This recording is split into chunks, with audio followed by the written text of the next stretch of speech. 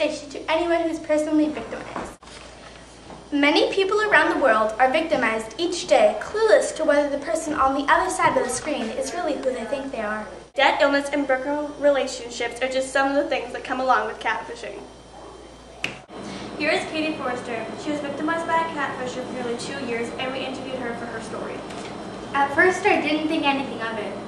I was at school, and my friends told me about this awesome online dating website, so I thought I'd try it out. Not being very popular, I thought it'd be a good way to get more friends.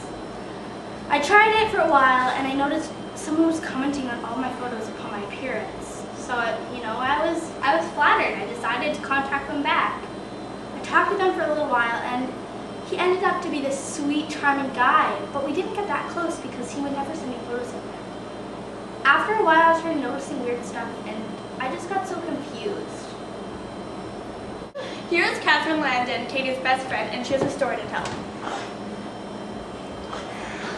Am I supposed to say? Yeah. About a month went by before we started to notice any serious changes in Katie. She started to,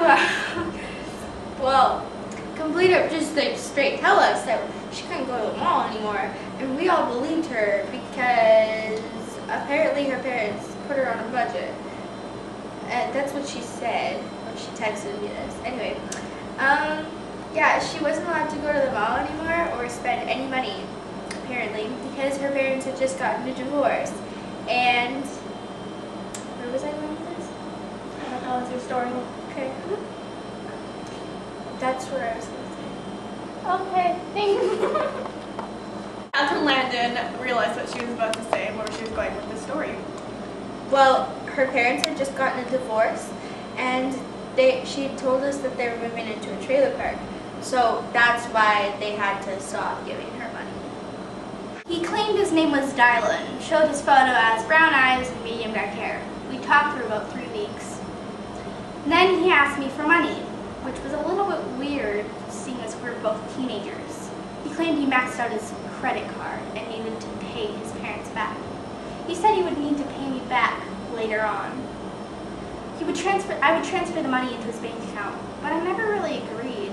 It was weird. I just didn't think it was right.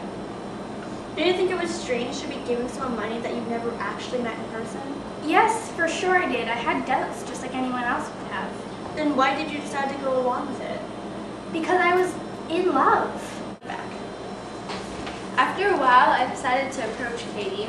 I told her that if anything was going on, that I would always be here to help. When I said that, she snapped and told me to leave her alone. That was not like Katie, because she never does that. I was happy about finding Dylan. I also went into a state of depression.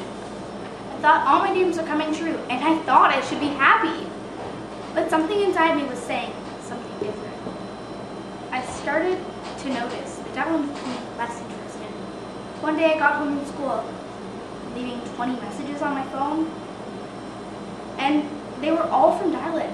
The very last message he had sent me was that he had been completely honest with me, and he wanted to break up. Was that the last time you heard from him? Yeah. The catfisher was out of Katie's life, taking $800 out of Katie's money with him and never paying her back. Be careful online. Take precaution. And always, always think about the consequences.